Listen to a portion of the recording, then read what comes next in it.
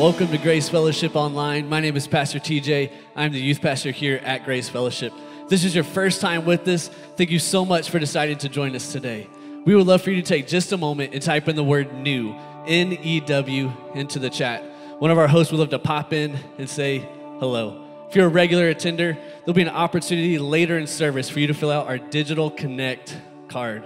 Right now, we're going to take a few moments and we're going to worship together as a church family. I want to encourage you to stand up, participate, and let's worship.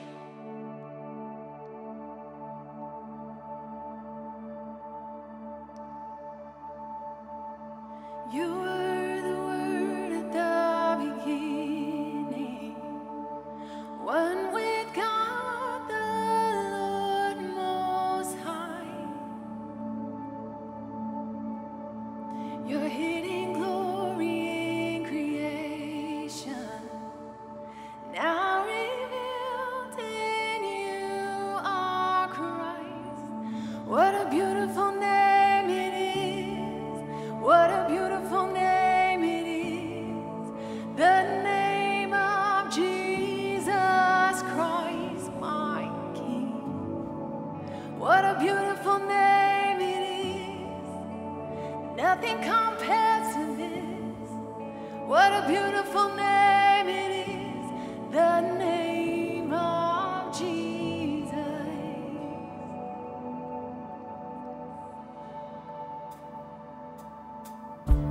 You didn't want heaven without us. So Jesus, you brought heaven down. My sin was great, your love was greater. What could separate us now? What a wonderful name it is. What a wonderful name it is. The name of Jesus Christ, my King. What a wonderful name it is. Nothing compares to this. What a wonderful name it is. The name of Jesus. What a wonderful name it is. The name of Jesus.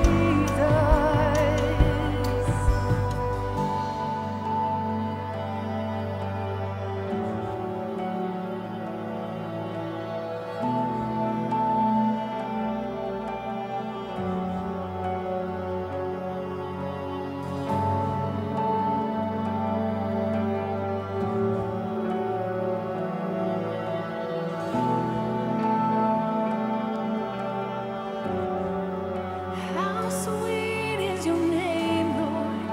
How good you are. I love to sing of your name, Lord. Love to sing of who you are. Death could not hold you. The veil tore before you. You silenced the boast of sin and grave. The heavens are roaring, the praise of your glory.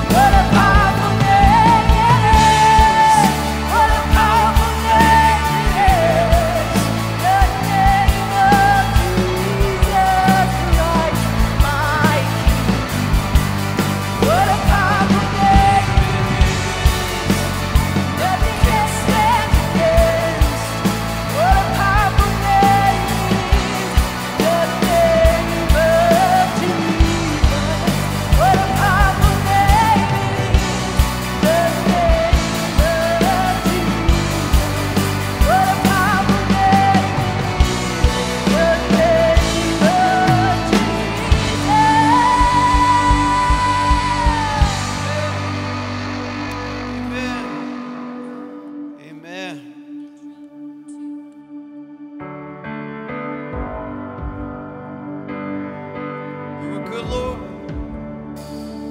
We're here to worship you today.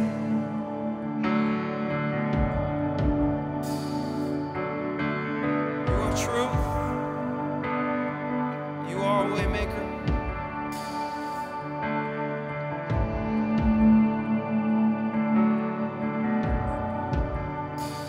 You are here, moving in our midst. I worship you. I worship you. You are here, working in this place. I worship you. I worship you. You are here, moving in our midst. I worship you. I worship you. You are here, working in this place. I worship you. I worship you. You are waymaker, miracle worker, promise keeper, lights in the darkness. My God, that is who you are. You are waymaker, miracle worker, promise keeper, lights in the darkness. My God, that is who you are. You are here, touching every heart. I worship you. I worship you. You are here, healing every heart. I worship you. I worship you. You are here, turning lives around. I worship you. I worship you. You are here, bending every heart. I worship you. I worship you. You are waymaker, miracle worker, promise keeper, lights in the darkness. My God, that is who you are. Oh, waymaker, miracle worker, promise keeper, lights in the darkness. My God, that is who you are. Waymaker, miracle worker, promise keeper, lights in the darkness. My God, that is who you are. Oh, you are. Waymaker, miracle worker, promise keeper, lights in the darkness. My God, that is who you are. That is who you are. That is who you are. That is who you are. That is who you are. That is who you are. That is who you are.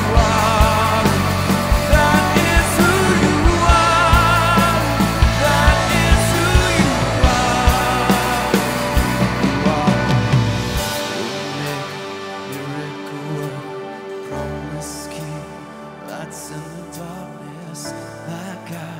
That is who you are. Come on, sing it out. You are waymaker, miracle worker, promise keeper, lights in the darkness. My God, that is who you are. Here we go. Even when I don't see it, you're working. Even when I don't feel it, you're working. You never stop working. You never stop working. Even when I don't see it, you're working. Even when I don't feel it, you're working. never stop working. You never stop working. Even when I don't see it, you're working. Even when I don't feel it, you're working. You never stop working. You never stop working. Even when I don't see it, you're working. Even when I don't feel it, you're working. You never stop working. You never stop working. When make miracle work, promise keep, lights in the darkness. My God, that is who you are. When make miracle work, promise keep, lights in the darkness. My God, that is who you are. That is who you are. That is who you are. That is who you are. That is who you are. That is who you are.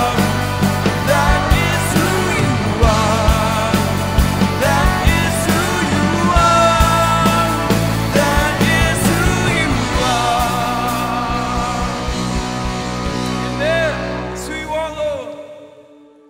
We worship you, Lord.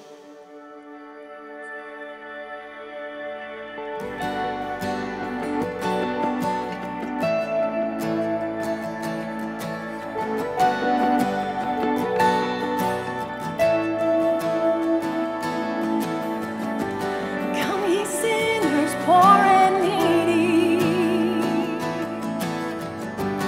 weak and wounded, sick and torn. Jesus ready stands to save you with compassion, love and power. Come ye thirsty to the fountain.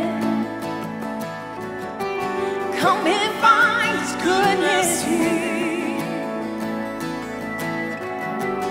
True belief and true repentance. Every grace brings you near. How we'll rise and go to Jesus. He will embrace me as His own. And in the arms of my Savior, there is life forevermore.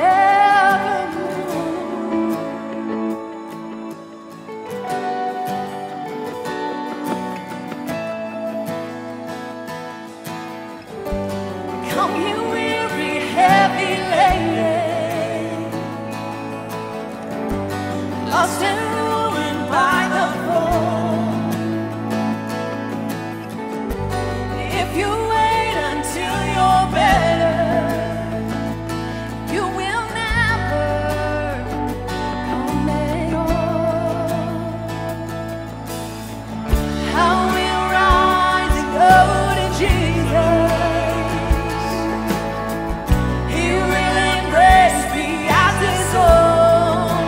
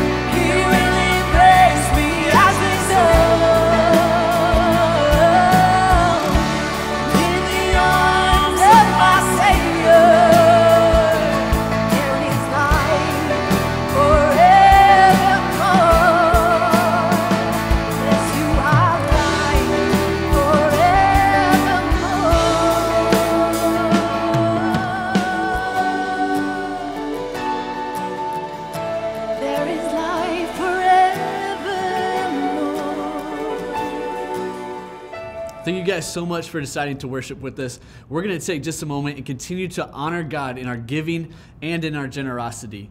Last summer, we had 4 interns and an intern leader who reached out and loved on our cities over 200 times over the course of the summer. And to top it off, we actually grew during the course of the summer. We saw more people than ever before come experience grace. That is what God has called us to do as a church, and that's what God has called us to do as an individual within the church. And we're going to do that again this summer. It's going to look differently this summer because of COVID and because of everything happening around us. But we need your help, and your generosity and your giving all play a part in helping people experience grace. And we're going to continue to see growth through the summer and seeing more people added to the kingdom than ever before. Would you guys pray with me that our giving and our generosity would continue to honor God and see people come to know him? Father, thank you so much for what you did last summer. Thank you so much for what you're doing even right now amidst the crisis. Lord, I pray that you would continue to work in our hearts, God, work in the people around us, our neighbors, the people that we see in the grocery store, the Starbucks workers, the Caribou workers. Lord, I pray that we would know that you are working within us, and God, that our giving directly impacts somebody's eternity. Lord, we thank you for that. We thank you for that reminder. Lord, we ask these things in Jesus' name. Amen and amen. Thank you guys so much for being with us today. Check out our Need to Know. Hi everybody, it's Jen McIntosh, your guest services lead, and I'm bringing you the Need to Know. First, congratulations to all of our grads! Woohoo! We are so proud of you, and we want to celebrate you on Sunday, May 24th. So we need you all to submit a photo of yourself, what you just accomplished, where did you graduate from, and what's next in store for you. The deadline for all this information is May 17th. So make sure you go to our website, go to findgrace.com/grads, and let us know this info so we can celebrate you. Number 2, we miss you guys so much. And we cannot wait until we can gather again together. As you know, things have been changing from week to week, and our staff has been working so hard to stay on top of all of the updates. We've also been working hard on a plan to safely and clearly get us back together when we regather.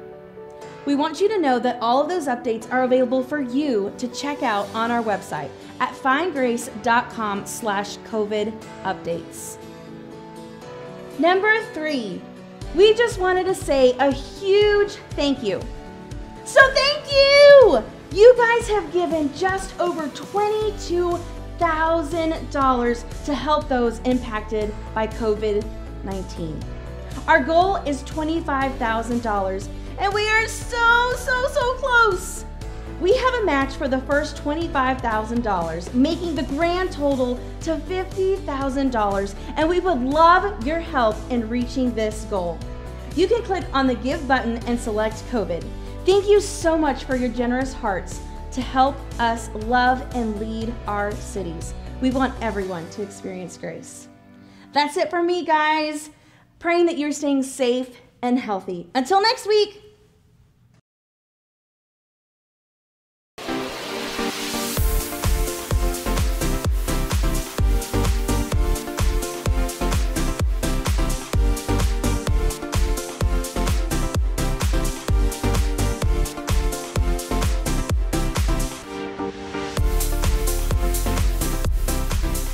Welcome to another week of Parenting Like a Boss. You know, when I was growing up, one of the biggest lies I thought my parents always told me was when I would get in trouble and they would say, we're going to have to discipline you and this is going to hurt us more than it's going to hurt you. Well, I never believed that as a kid. But as a parent, I found that statement to be very true. I believe that disciplining our children is one of the most difficult things we're ever going to do when we parent like a boss. And the truth is, it really is hard work to discipline because it's something we don't really want to do. But God tells us that discipline is actually for our benefit. Discipline is correction driven by love. My parents used to say this all the time. If I didn't care, I wouldn't say anything. If I didn't care, I wouldn't do anything. God models this for us. In Hebrews 12, verses 5 through 6, it says, "My son, do not make light of the Lord's discipline, and do not lose heart when he rebukes you, because the Lord disciplines those he loves." God cares too much about us to let us run around like a bunch of yahoos doing whatever we want. But instead, he calls us to something that is much greater, and oftentimes that requires discipline. When we think of discipline, we usually equate that to being in trouble or doing something wrong. Like I can remember as I stand in my house right now, what it was like as a kid. In my world, growing up as a kid in Pineville, Louisiana, the most important thing I thought a parent could do was light a fire and burn the burn pile. In our backyard on 9 Oaks Lane, we had a ton of pine trees. And so we would rake up all the needles and we'd make this big mountain. And my dad would always strike a match and he would burn it and we'd watch to make sure that it stayed in control. But my dad gave me the responsibility of making the pile and cleaning the yard, and I did that. But I wanted to be really grown up in that moment and I wanted to light the fire. But my parents weren't there, they weren't watching me, and I thought, I'll just do it anyway. So I went in the house and I got a book of matches and I went outside and I struck a match and whew, the wind blew it out. And then I blocked it with my body, but the wind blew it out. Then I got down at the bottom of the base of the pile and I lit it, but the wind blew it out. And I thought, what am I gonna do? I had seen Chariots of Fire on television and I thought they were running in the Olympics with this torch.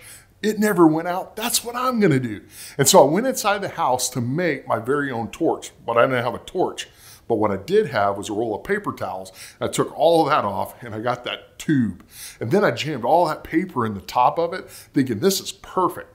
And I can light it in the house where there's no wind, and then I'll run out there, and it's going to be awesome. But the problem was I wasn't tall enough to do it safely in the sink. So I thought, I'll just go to the middle of the house where the bathroom is because the sink's lower. And so I went into the bathroom, I lit the match, it caught on fire. It was going great until I got halfway down the hall and it got really hot, like balls of fire, like shooting down the tube. And as a kid, I freaked out and I let go and it fell on the ground and it started to burn the carpet and I started to stamp it out. And I was like, oh my gosh, what am I going to do? And I freaked out because not only had I disobeyed my parents, but now there's evidence of a burn spot in the carpet and it's in the middle of the carpet and I can't do anything about it. And I was overwhelmed. And my parents, their response was they didn't get angry, even though I know they probably were. My parents decided that they would discipline me. You know, it reminds me of this passage of scripture. In Proverbs 19:18, it says, "Discipline your son, for in that there is hope. Do not be a willing party in their death." My parents made me do a whole bunch of chores to make up for the costs of replacing and fixing the carpet in the middle of the house. But you know, I learned an important lesson. Don't play with fire because you'll get burned or you could burn the house down. And because I learned that lesson, I've always been really careful moving forward. Here's what I've learned as a parent. What I've learned is that discipline isn't something we do to our kids, but something we do for our kids. You know, Zig Ziglar, a famous motivational speaker, said this. He said, "A child who has not been disciplined with love in his little world will be disciplined without love by the great big world." And I think that that's really true. And so we want to discipline early and often so that our kids can get on the right path. But you know, when it comes to discipline, I think that one of the greatest challenges is that parents often find themselves in the undisciplined parenting styles. And I think that there's three that we need to take a look at. The first one is the lifeguard parent who often rescues their kid from their consequences. Their kid never faces the consequences, and so they never learn. And then whenever they get under authority in the real world, that's when they really pay the price. In Galatians chapter 6, verse 7, it says, "Do not be deceived. God cannot be mocked. A man reaps what he sows." And so we need to learn consequences at an early stage and not rescue our kids, but help them learn how to grow through the mistakes and grow in their responsibility. A second one I love is like the Etch-a-Sketch parent. And this is a person who's often inconsistent. They say one thing, they do another, they talk big, but they don't follow through. The Bible says this in Proverbs 29, verse 15 and 17, "The rod of correction imparts wisdom, but a child left to himself disgraces his mother. Discipline your son, and he will give you peace, and he will bring delight to your soul." See, discipline helps us be consistent, and discipline helps us become who God wants us to be. But make no mistake about it, inconsistent parents produce insecure children. And when they're insecure, they're uncertain about life, and they struggle, when what God really wants is for us to thrive. A third example is the split decision parent. This is somebody who is often ununified with the other parent. They seem to be at odds. They're not unified. Go ask your mother, go ask your father. And then they're not even on the same page in the same book at the same time. The good news is the Bible wants us to be in the same book, on the same page, at the same time. See, we can disagree in private, but we need to be unified in front of the kids. Amos 3:3 asks this powerful question I think we've got to ask ourselves. Do two walk together unless they've agreed to do so? See, if we're not walking together as one, our kids are going to conquer and divide, and they know how to get between parents. It's important that we disagree in private, but publicly in front of the kids, we're unified, because that helps build security, consistency, and direction for kids to follow. If we're ever going to really shift gears and parent like a boss, then one of the most powerful things we can do is focus on parental expectations. See, I believe that we need to work towards first-time and cheerful obedience. When we ask kids to do something, we need to expect them to do it. And if they don't, it's time to do something else. In fact, God even backs us up on this, parents. In Colossians chapter 3, verse 20, it says, "Children, obey your parents in everything, for this pleases the Lord." In fact, he doesn't just stop there. In Philippians 2:14, it says, "Do everything without complaining or arguing." We need to make sure that we discipline our child in a proper way. And I think that there's three really good rules of thumb that we can apply. The first one is never discipline in anger. In fact, the Bible's so clear. In Ephesians 4:26, it says, "In your anger, do not sin." You know, whenever your kid does something wrong, it's so easy to just snap and say, "Look at me, look at me." But see, we shouldn't say that. My wife does this better than anyone I know. When she gets upset, she calms down for a second, and instead of saying that, she says, "Let me look at your beautiful eyes for a minute." And so she's reframing the discipline, not to be harsh, but to be a moment where she can build them up and equip them. She wants to speak the truth, but she speaks it in love. A second rule of thumb is let the punishment fit the crime. Now, a perfect example of this in our world has to do with our son, Dre. Whenever he was in high school, we had an agreement around grades and keeping your grades up and getting to do fun things with your friends. But there was a time where his grades went down. And so we called a little board meeting with the family. We sat down with him. We said, "Hey, we noticed that your grades are starting to drop. We want to know what happened." He said, "It's not a big deal. It's just a small thing. I just didn't turn in all my homework. And the homework only counts for a small percentage. It's not that big a deal." Now, part of the agreement was that if his grade dropped below that certain point, he'd lose his Xbox. And if you know a teenager loses an Xbox, they lose their mind. And so Michelle and I, we looked at him, we prayed. I said, "You know what? Here's what we're going to do. Dre, we're not going to take away your Xbox." And I could just see this moment where he had this relief just wash over him. I said, "You can have your Xbox. I just need your power cord."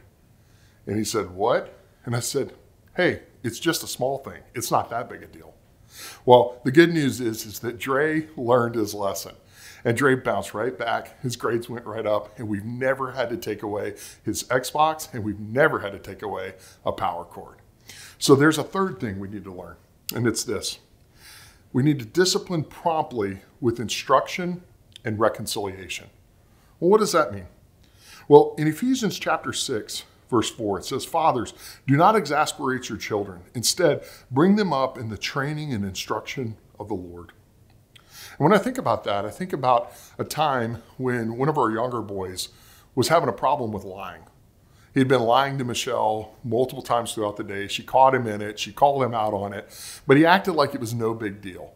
And the more she'd press in on it, the more he said, I'm not hurting anybody.